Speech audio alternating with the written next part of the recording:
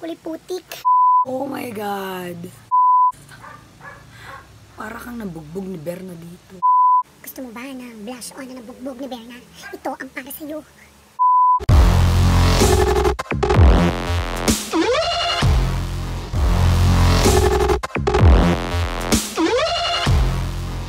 Hi guys! Welcome back to my channel. So today's video, may gagamitin tayong isang product na actually matagal na to. Ang tagal na sa akin ito. Nagdumi na nga siya sa makeup kit ko eh. So ito ang clay blush.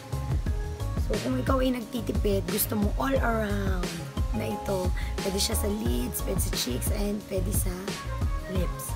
So checkin natin kung ano yung look na magagawa natin gamit ang clay blush.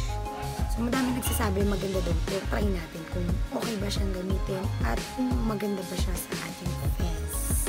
Video ito, parang getting ready with me. Paalis kasi ako, kaya yung kaliligo ko lang.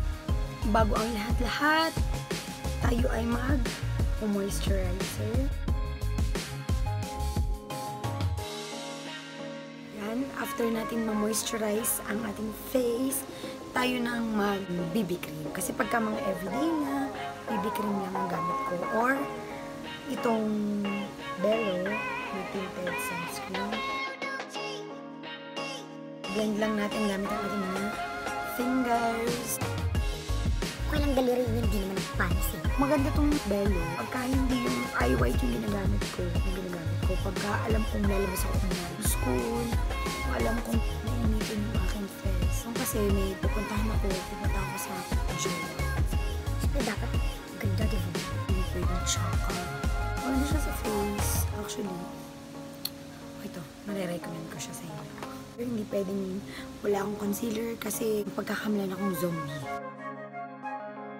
Itong gagawin natin parang everyday look lang. So, sa pagbibig, kasi magandang combination itong Bello at saka itong Coty Air Spa.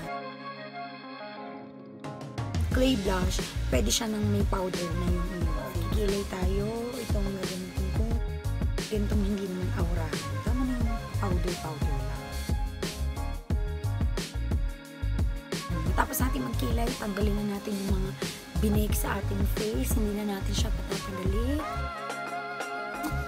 Blush! Mag-blush na tayo. Bango siya. Para siyang deodorant. Ito, perfect to sa pang drunk blush talaga. Nabugbog Berna. So talaga yung mga ganitong blush on. Yung tipong kaya bukasan may blush on ka pa. Try naman natin siya sa lips.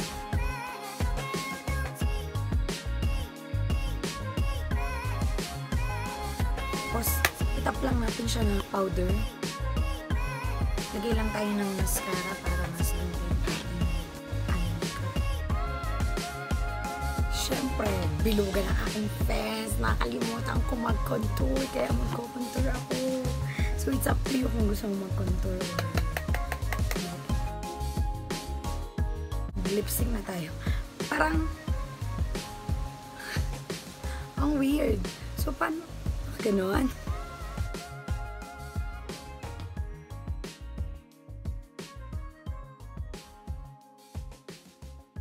In fairness, bet ko siya maging lipstick. Sabi niya, oh my God! Arte.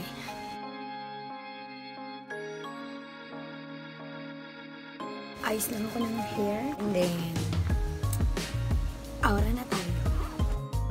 Ayan guys, tapos na ang ating cup look. Medyo wet look pa, kasusuklay lang ni Madam, ni Mayora. Update ko kayo kung magtatagal ba siya sa ating face, kung okay ba to, lipstick, blush on, and then ating eyeshadow.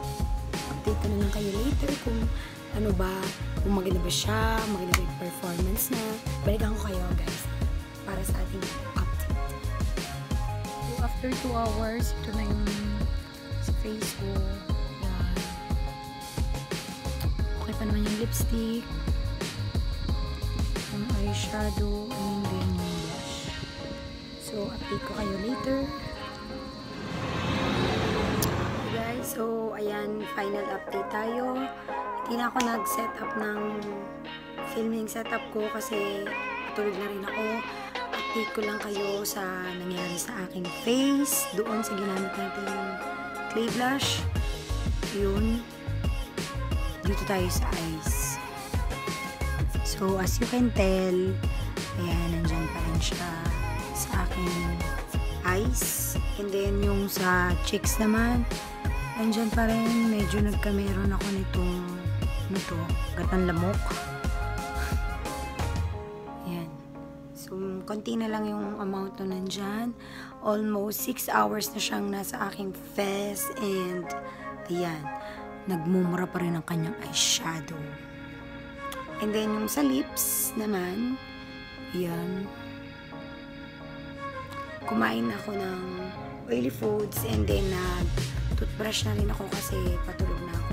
And, ayun. Okay pa naman. And after 6 hours, ito na ang aking face. Medyo nawala na nga lang yung blush. Pero yung nagmumura pa rin. Putok na putok. Sintabi sa mga pores ko dyan.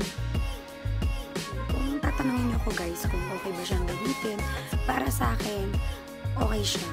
Kasi, para kang naka buy one, take three. Kasi meron ka ng eyeshadow, blush, and then lipstick. Price nga, I think nagre-range siya sa 200 pesos yata. Hindi ko sure kasi bigay lang naman siya sa akin. Ay naman siyang gamitin and naglalast siya ating 6 hours na yung pinaka-max. Hindi ko na kayang tagalin pa sa face and gusto ko na mag-wash. Re-recommend ko siya sa inyo na try nyo siya and then maganda naman siya sa skin natin. So, ayun lang and bye!